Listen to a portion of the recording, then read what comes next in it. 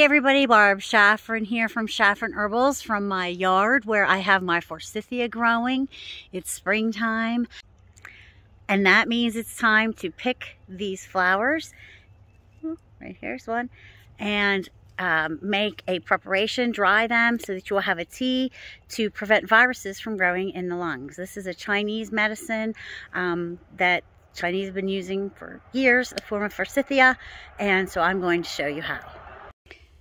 So I'm just using my pruners and I'm just going to snip some sticks, and then I'm going to go sit and take the flowers off. So it's pretty easy. You just take each of these stems that you picked, that you cut, and then you're going to pick off all the flowers, and I even pick off the buds too, and then set them aside.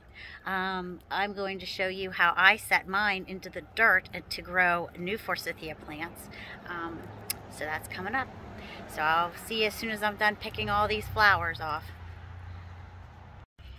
I'm almost done taking these flowers off, but one of the things I was thinking about as I'm sitting here doing this is, am I gonna have enough? Should I go pick some more branches? Because during COVID, I did drop a lot off to a lot of my neighbors and friends and family, and everybody seemed to come through it okay, so I'm not saying that it works or anything like that, but I do know that it does seem to help some viral lung infections, and we're going to take a look at the study here in a second and show you how we know that it does.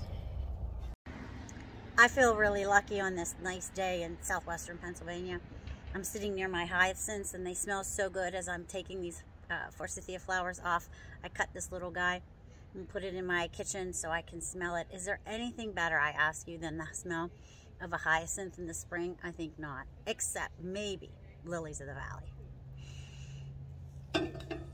Okay, so once you've taken all the flowers off of the Forsythia branches, you can actually just stick them in the dirt and you will grow new Forsythia plants. So that's a nice way to propagate these, and you don't have to buy new bushes. So I have these Forsythia here beside my house. Here's the stems that I'm going to stick beside them, and I've been gradually growing the Forsythia into this little patch in my garden, and it really hasn't cost me anything because I just keep taking them and plopping them right in the ground.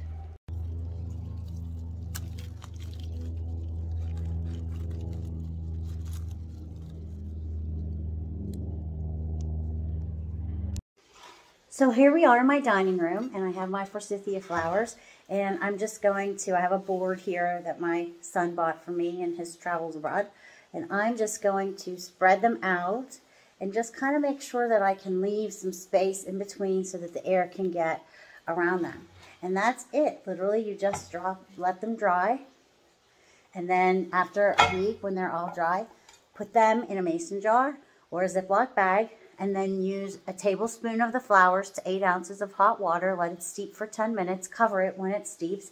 Add some honey in there. You also may want to combine it with licorice root, because licorice root is another Chinese herb used to help combat viral lung infections, and licorice root has a little bit better of a flavor. This isn't going to taste the best, so you might want to mix it with one of your favorite teas, or again, combine it with licorice root. And voila, hopefully this will help anybody getting any kind of viral lung infection in their chest. Let's take a look at the science and see why I am saying that it does help combat viral lung infections. So in the movie Contagion, they do reference Forsythia. There's a scene in it where there's Forsythia flower. The Chinese have been using it for thousands of years in traditional Chinese medicine. This is the study. I'll put the link in the description. They looked at how certain compounds inhibit protein growth. And here are the 26 herbs that they studied. And here you can see when they are to be used. Here's another study from Science Direct. So to summarize the video about Forsythia today, I showed you how to harvest the flowers, how to remove them from the stems, how to cut the stems, how to stick the stems in the ground to repropagate the plant. I showed you how to lay them out to dry. I told you to put them in a jar or a bag once they are dry. And then we talked a little bit about the science, and the link will be down in the description for those 2 studies that I showed in the video. If you like this video, please consider subscribing to my channel and hit that like button. And thanks for watching, and I'll see you next time.